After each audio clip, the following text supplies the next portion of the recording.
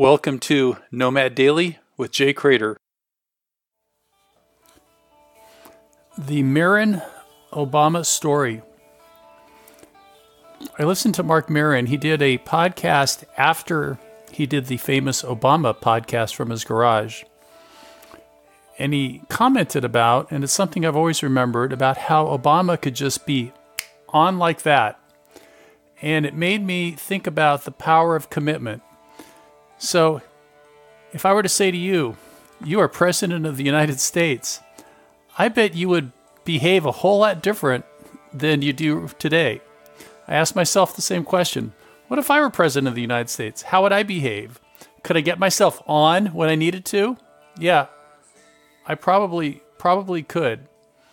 So the lever, the moving piece here is the commitment. Make a big commitment and it actually changes your cellular structure and turns you into somebody that you probably didn't even know you could become. What are you going to commit to today? For more information and bonus content, visit nomadj.com.